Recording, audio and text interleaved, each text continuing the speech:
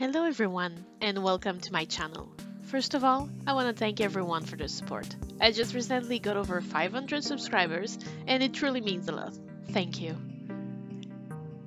Today I'm delivering the first video of a collection I've decided to make. I pondered a lot about making a series for a long time, but I finally decided on a topic. I'll be making some Sailor Moon dolls. I love that series and it has been a part of my childhood, so it's my way to honor it. Today, I'll start with my Sailor Moon doll, which is actually a Princess Serenity doll, though I'll be making her and all other dolls in the series with a twist. They're all going to have a dark god makeover. So today, it's a dark romantic take on Serenity. At first, I wanted to do maybe a very punk goth version of a casual Usagi, but while talking with my friends from Dolly Mixtures, who recently did a gorgeous Usagi doll, I decided to go for the princess version.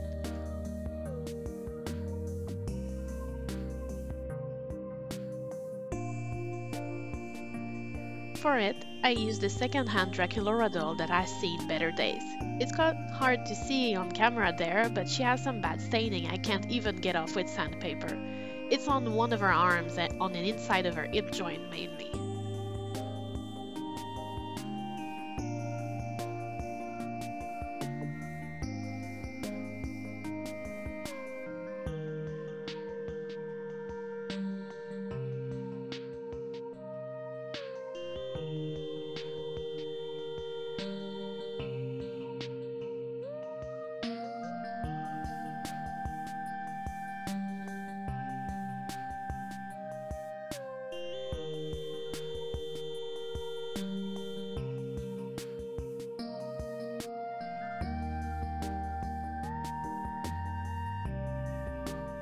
I started by removing her hair, which was greasy at the roots, with sharp scissors.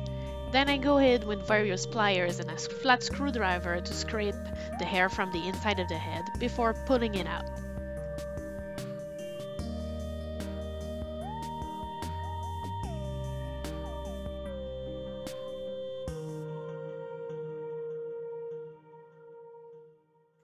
This time, the glue inside was particularly tough, so I got the head into boiling water, which softened it quite a bit. Usually I use a hairdryer, but the water can make the job a whole lot easier. I saw some doll artists calling the process satisfying, but me, I actually find it painful since I have chronic pain in the hands. I think it's worth it though to take the long route and preserve the holes, because I usually prefer rerouting my dolls.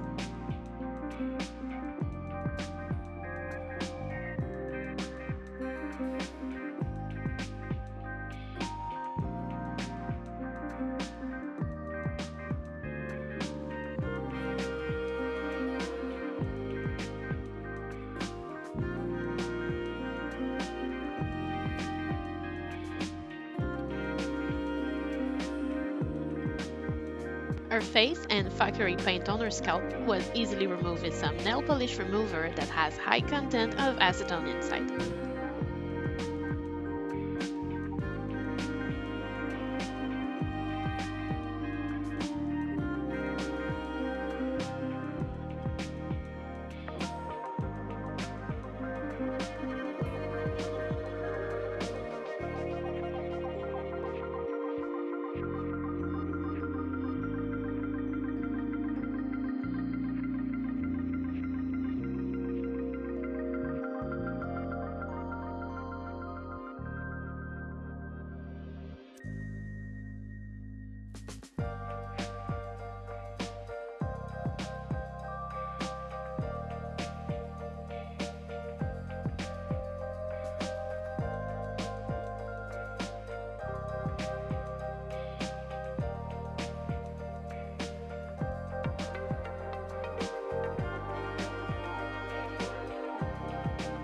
Then I painted the scalp a bone yellow color in preparation for rerouting.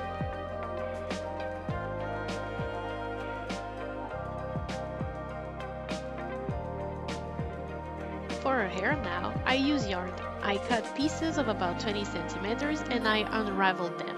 Then I fold them in half and rerouted them one piece at a time. I did not plug all the holes because yarn is quite thick. With Usagi's hairstyle, I needed the perimeter and a clean part over all the head, so this is where I added the yarn.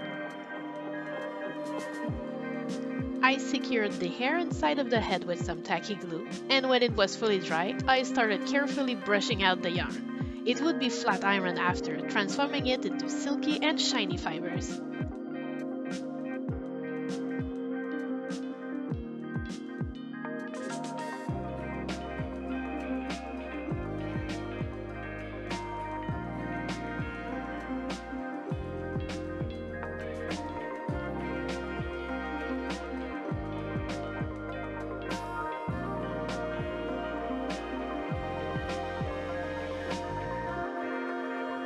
Brushing yarn is always something. Losing a ton of thickness into a blob of fluff is completely normal. You can save that on the side if you want, as you could use it as stuffing or to make yarn flocking. At this stage, her hair looks wild, but it does tone down with the ironing. After doing it off camera, I went in and started separating her hair to secure the ponytails and isolate her bangs.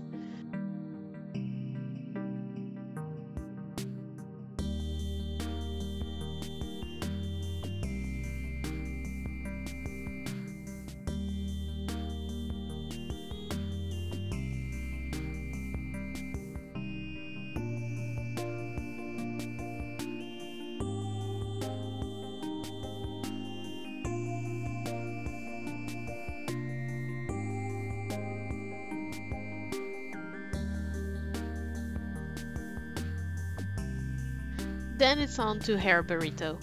I pinned an old piece of fabric around her hair to protect it from the sealant and started the face.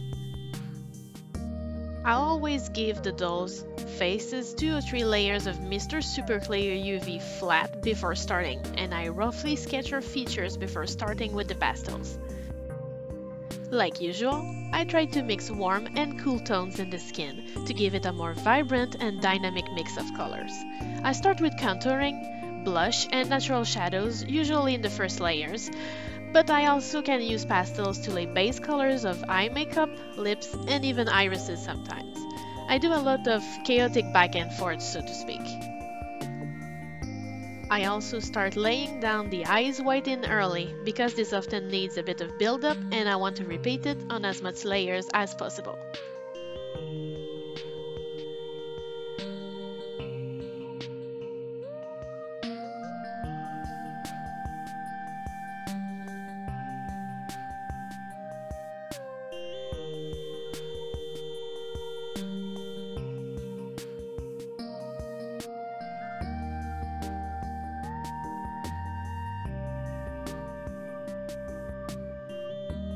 After the base blushing is done, I start going in with watercolor pencils. I lay down the base colors first, but I refrain from using darker, more unforgiving pigments, like black, until the very end. It's way easier to go darker than lighter. You can still do it with strong pigments, but I prefer not counting on it, and I take my time to build gradients.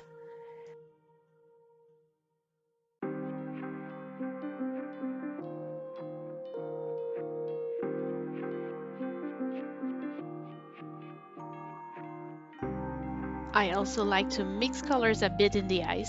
Usagi here has blue eyes, but I use a tiny bit of purple for the shadows and a speck of green on the highlight. I could have used even yellow for it. I also usually use a brown to do some shadows on the eyes, on the eye white, as it registered to me as a more natural way than going for black, more natural shadows. I do it with pencils, but pastels is also a good alternative, and it gives very good results.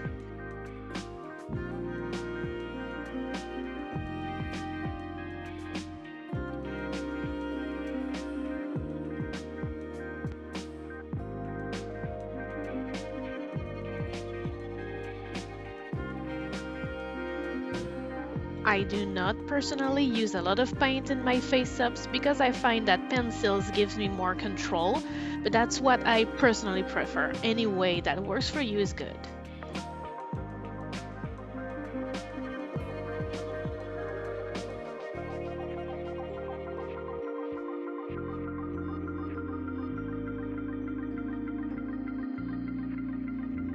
I use the brand Arteza for my watercolor pencils, except for the white I use in the eyes. This one is from Derwent.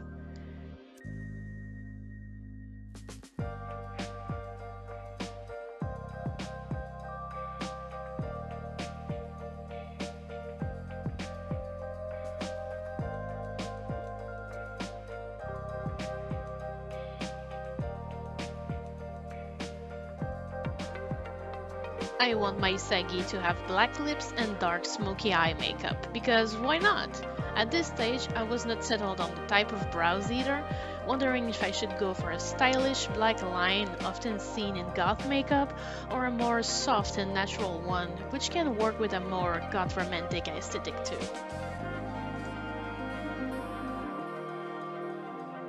Though not having the brows in the way at this stage made me have some more room to expand on the eye makeup, so I used that.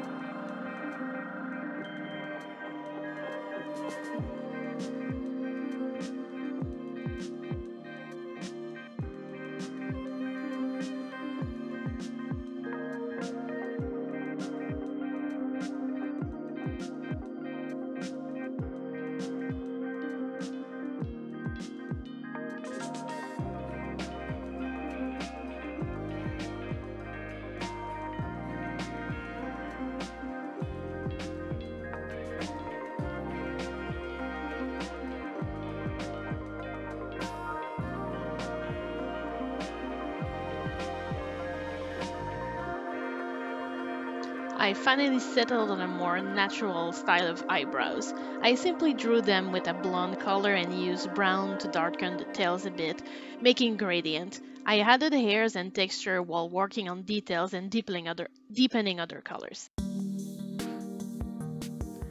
I work on everything at the same time, really. I know it's a bit confusing to watch, but that's how I do it. I'm adding a layer of sealant when I feel the colors aren't building up anymore, and I can go back with pastels too. It's really about how I feel. The last step here, and it was my first time doing it on a doll, was adding some shimmer to her face. I used makeup highlighter to be more precise, and I layered it 3 times with sealant. The last step is paint, and I think it's what ties everything together. I used a tiny nail art brush and watered down acrylics, and I added textures and highlights in the eyes and on the brows.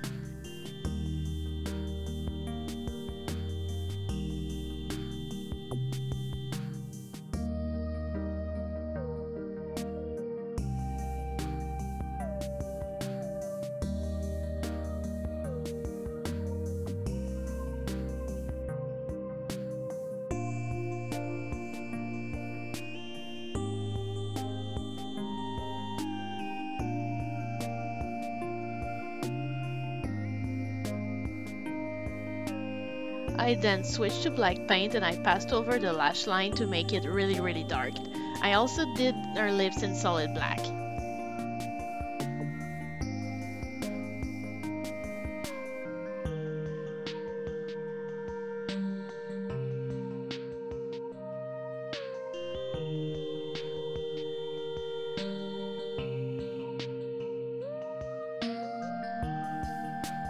I finished it with a silver moon painted on her foreheads, tiny jewels on her eyes, and gloss on her lips. I also added a bit of white between the lips to give her a parted lips look.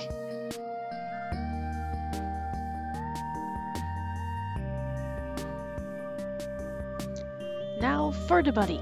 I had modifications in mind, and the first one involved a tiny waist to give her a corseted look. So I used a small handsaw to remove a section of her upper body.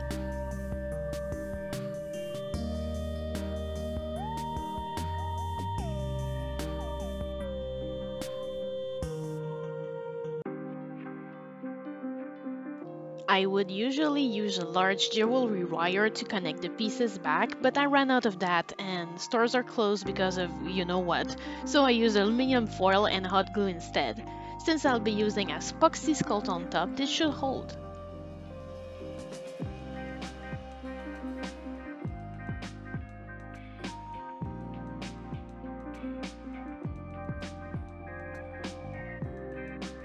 I molded her that tiny waist I wanted and decided she needed to be curvier, so I'll be adding some putty to her hips, thighs, buttocks, and of course, her bust.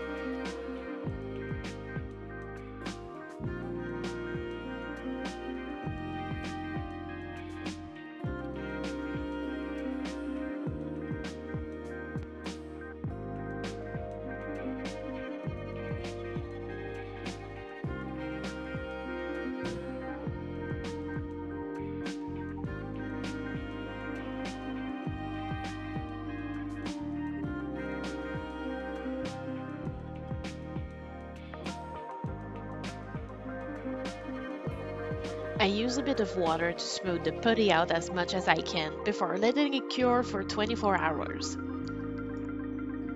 If you think your breasts looks a bit weird, that's because I want them to look like they are being furiously pushed up by the corset she'll be wearing.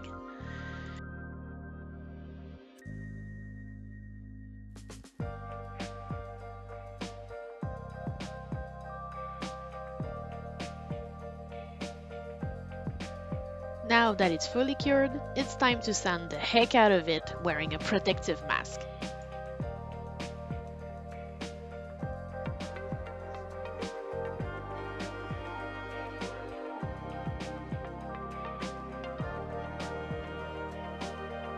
Now on to make her gown. I'm not a seamstress, and I wing things on the go most of the time, so I apologize if I do not do things in the most efficient way, but that's how I did it.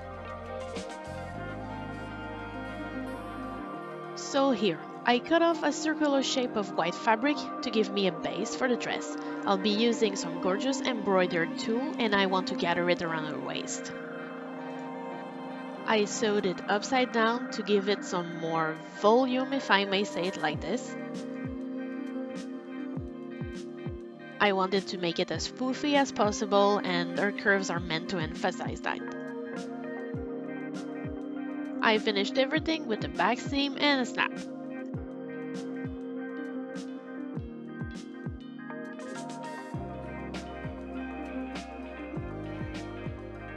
For the top, which is like a bustier or a corset, I'm using a method that I love, and that means using fun foam as a base. The idea is to lightly heat the foam with a tea light candle, and then when it gets warm, press it against the doll's body as snug as you want it to be to mold all the shape and curves. It takes a few heating, but it's really easy, and you do not need a lot of heat at all. Be careful though, because it is still an open flame.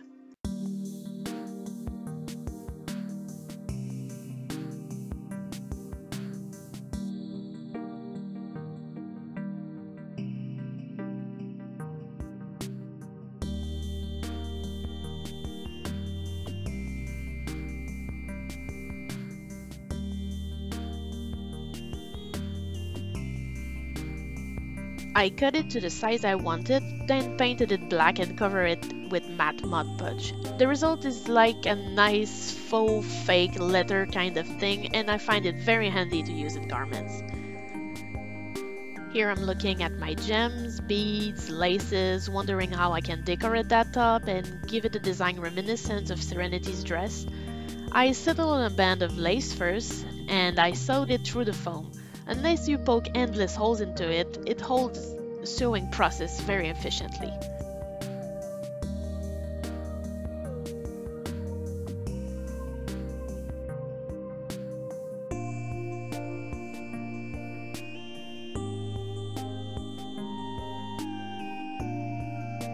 My camera died on me, but here's what I have done. I've added some half pearls on the top of the bustier, securing them with super glue.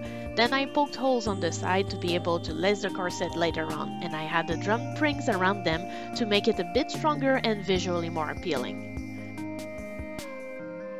I then added more beads to the top, using those tiny cylinder shapes here and there around the pearls to create texture. Everything is super glued.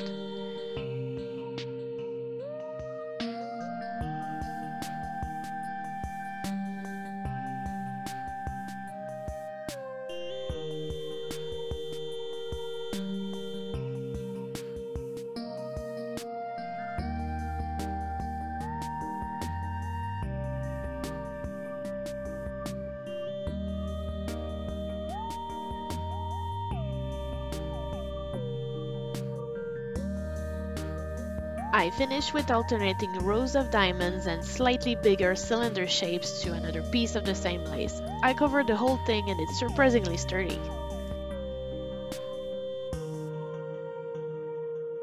Being happy with how it looks together with the skirt, I sewed the bodice on the waistband I made as a base for the skirt, making it a single piece dress.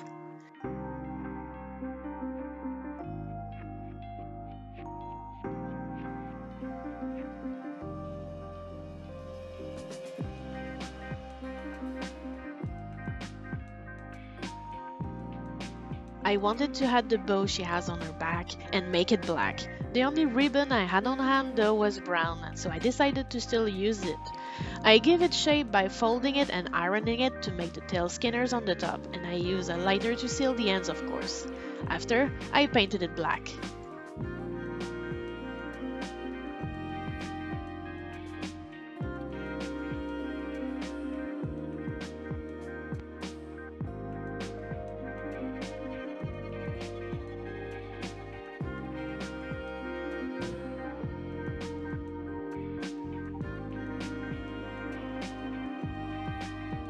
I glued a little diamond, then I sewed it on the back of the dress, right on top of the snap I used for the skirt, hiding it efficiently.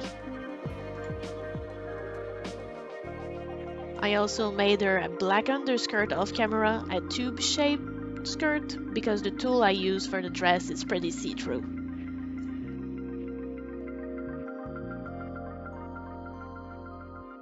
As for her shoes, I repainted those I had with a lot. I have no idea whose those they were, but I think they look nice. While I am doing this, I wanted to ask you folks something.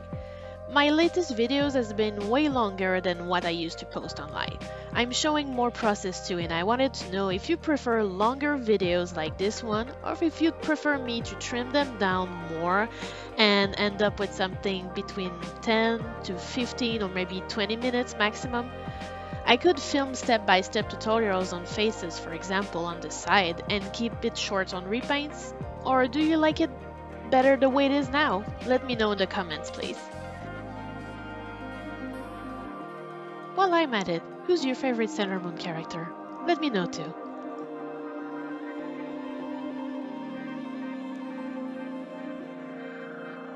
Now, with the dress out of the way, I decided she needed gloves. This isn't exactly the best fabric for it, but it did the job for now. I sewed them on the arms directly for a tight fit, then I turned them inside out. I did not hem them, but I did add a bit of Fray Check to be sure on the ends. I painted her hands black later after to complete the illusion.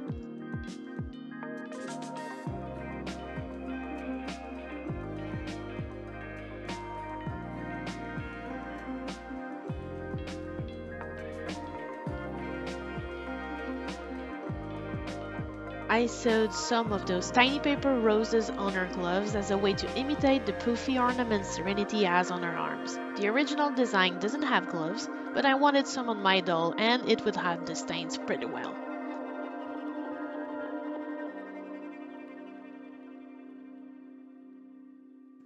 Alright, now with the clothes fitting out of the way, I can work on her body. I started by covering the epoxy with paint, color matching the doll's original color.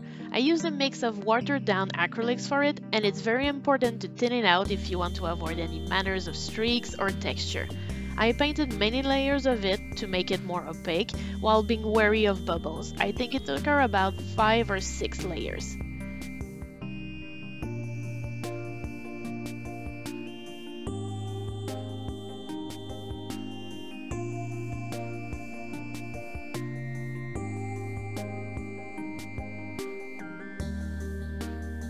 Once dry, I covered it with a layer of Mod Podge to protect it. It looks a bit shiny, but it can be dulled with a coat of MSC. I did spray her because I blushed her shoulders and cleavage off camera, since it was going to be exposed. Once done, I laced her in her dress really tightly. All that's left now is to work on her hair, and this was a little awkward to film, but I'm showing it the best I could. After removing the hair burrito, the first thing I did was to straighten her hair again because the yarn can crease and it takes shape very easily.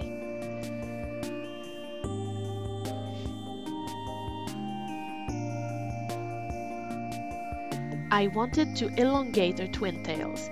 Yarn can only go as long as it can without breaking, so I made her hair extensions by rolling wefts of yarn hair and gluing them in the twin tails to lengthen and thicken them a little bit. I learned this by watching Xtian's video. He's a master of yarn hair really, and his My Little Pony Serie has taught me a lot about wig making.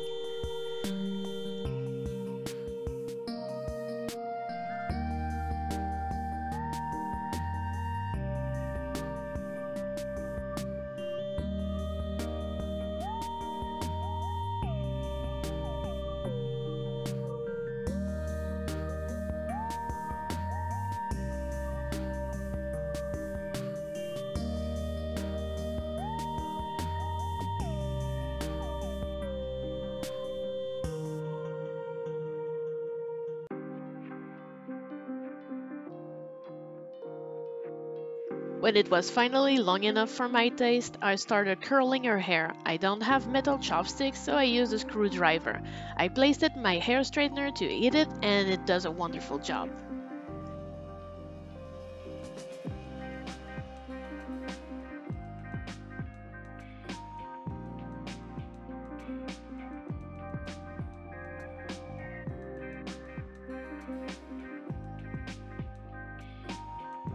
Took forever, but she's curled.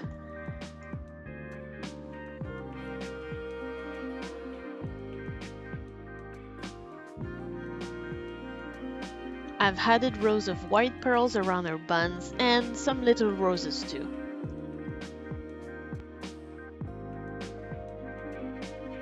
The last thing I wanted to do for her was a tiny crown. I fashioned it using Worbla last minute. I might have used jewelry wire, but like I said earlier, I recently ran out. I glued a piece behind it to be able to put it and remove it from the doll at will.